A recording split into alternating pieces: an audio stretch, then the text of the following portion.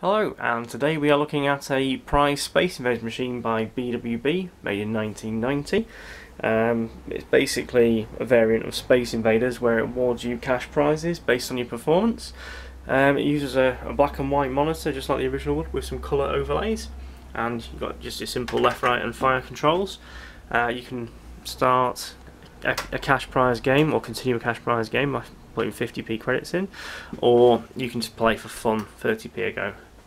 So I've had this for years and I've not actually powered it up for quite a long time, so let's see what it does.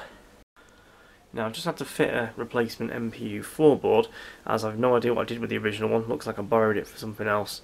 They are interchangeable, but I don't know if this one works or not, so let's just get the power remote and power it up and see what happens. Oh, it's all lit up. And the screen's coming in. Needs a bit of a clean. Okay, that's it's looking promising. Let's get some cash and see if it'll do anything. I've got some coins in here. Put 50p in. Nope. No, doesn't take cash. Oh, it says display frozen there. That sounds like it might have an error.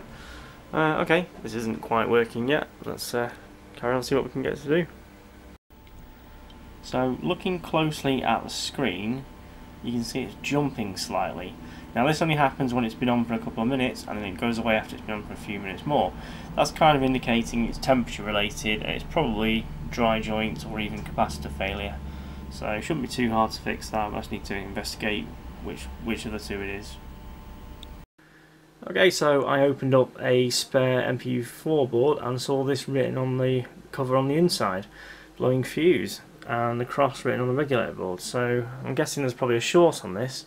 I don't want to actually try in a real machine and waste blowing fuses. So what I'm going to do is I'm going to use a bench power supply here to basically current limit it and power it up to see if it is actually shorted or not. So I think if I get this right, this is ground here.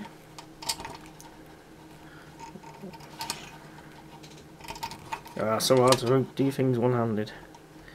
Okay, right, so that's the ground, and that'll be the 12 volt incoming.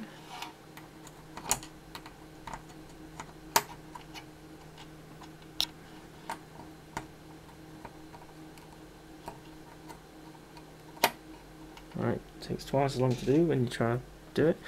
And I've got my multimeter so I can see what voltage it's putting out on the 5 volt output, which is there. So if we power this up, yeah, that does not pick up on there. Well, it's actually saying 5 volts and 0.01 amp. So let's crank it up a touch.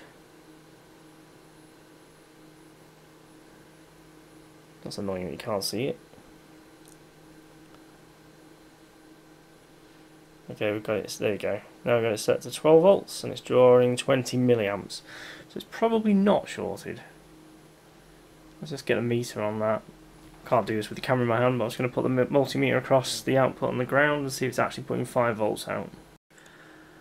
Well, that was actually working absolutely fine, so I'm going to remove this writing and just update that it's actually been tested, and we'll try in the real machine. I just wanted to show you this MPU4 board that was bought as untested on eBay. As we all know, untested on eBay means completely broken to hell. So let's start over here. As we can see, some chips has been removed. This chip's been half removed and left in place. You won't be able to see this very well on this camera, but there's some major corrosion. I mean, this entire area is just disintegrated. Like the components have just vaporized. They're totally gone. Lots of corrosion up this way, and then if we flip the board over, we can see someone was removing stuff with a blowtorch. Look at that, nice. And there, all blowtorched. I didn't see this, so that must be something removed there.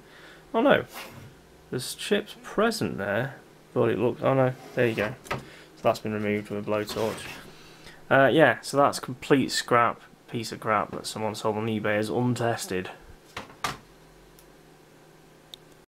Right, let's just have a quick look in the back of this machine, see how it all goes together.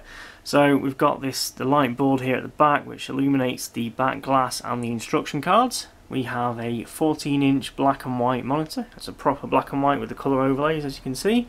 This is the payout mechanisms. So at the top we've got the coin mechanism, the coin sorter, the payout tubes which store the money, and then the payout slides which push the money out at the bottom. Then we've got the standard MPU4 power supply down there, the standard MPU4 board here, which instead of a game cartridge it has this sort of serial adapter. The serial adapter then connects to this video board. It's a Barcrest video board used on MPU4s, and that's basically got a cartridge there at the back. That part there is the cartridge, and that's the actual video board. It's all encased, you can't see it easily here, and then it's got all the usual MPU4 interconnects, coin meters, everything. The cash box is down there. So what we're going to do, I've just picked up another MPU4 board which we're going to fit and see if that works any better than the one that's currently in. I'm thinking this has got problems with the coin inputs because I can't get it to actually coin up. Well, I might have to fix it, but you know, at least try swapping the board out, see if it's any better with the other one. Okay, let's see what's going to happen. Using my remote power up, as it's probably going to try and hadouken me. Let's see what happens. Oh, booted. And graphics. Okay, that's not a bad start. Let's try putting some coins in this bitch.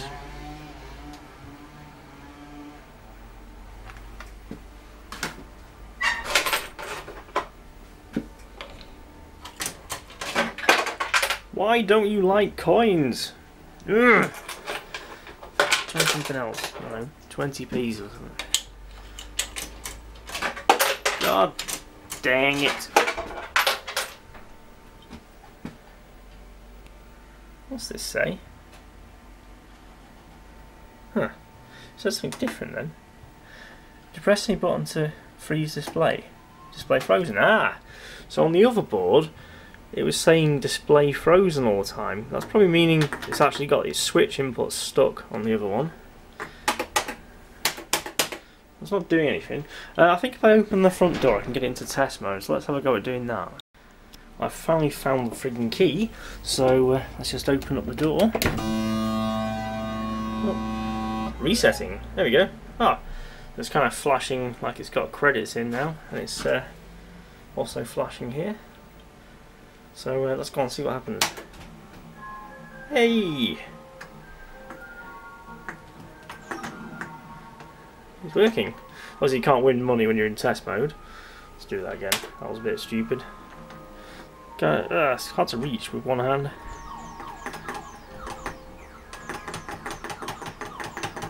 It looks like it's working. Just doesn't take coins.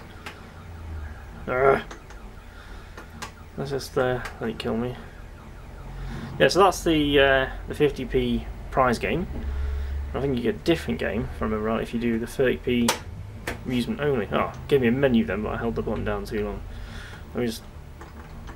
Does it give you lives on this one? Yeah, so you get life, rather than just being a single life like it does on the cash one. This one gives you actual lives. Let's just kill it off again.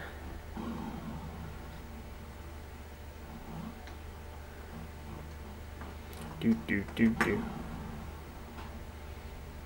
Okay, right, try again. Ah yeah, so you get difficulty settings, so you can start on level 4. Where you get a big block of invaders. Right, okay, so this is good. Controls are working, buttons are all working. Coin mech not working. Let's see if we can get that sorted. Okay, well it seems like the coin mech that was in the machine decided to break, as I've just hung this Mars cash flow off the harness and dropped a couple of coins through, and it's actually coined the game up. So this won't actually fit, unfortunately. So maybe I can modify it, I'm not sure. But yeah, the original, the ME126 that was in it, now that definitely did work in the past. That's not accepting any coins. So, Now I'm just going around and checking for bad bulbs and just replacing those. There's only a few, but I'll get them all 100% working. Right now we're looking at the linear regulator and video combiner for the prize Space Invaders. It basically takes AC input, converts into 12 volt DC to power the monitor, as well as taking the video, the separate RGB sync video from the board, and combining it into composite using these components here. As the monitor in the machine is a black and white composite video monitor, like an old style monitor. Some of those solder joints look a bit suspect, so basically just going to clean it up, desolder it all, and then reflow it with some new fresh solder just to make sure this is nice and reliable. Again, that's all nicely reflowed now, and I just also repaired this weak track here, put a little bit of wire link there, and that should be nice and solid and reliable now. Okay, so after reflowing the monitor power supply, I've had the machine on for about 20 minutes now, and it's had a rock solid picture all the way through. I think that might have resolved the monitor issue. So I think we touched up the cabinet a bit, so it's looking pretty good. Last thing to do is basically take this back illumination panel out and realign these cars that have dropped down a bit, and then the machine should be pretty much ready to go.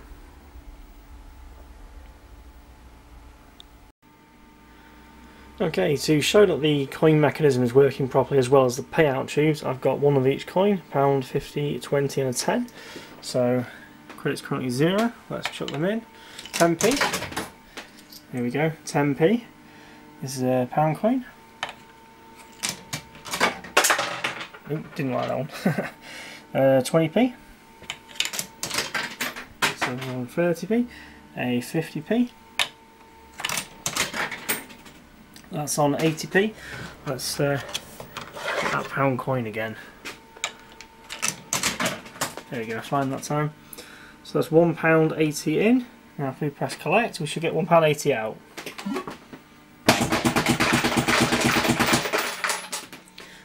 And let's have a look. It's hard picking it up with one hand. Right. Okay, right. We have £1 coin and 1, 2, 3, 4, 5, 6, 7, 8. 8 10p's. So that is taking money and paying out absolutely fine.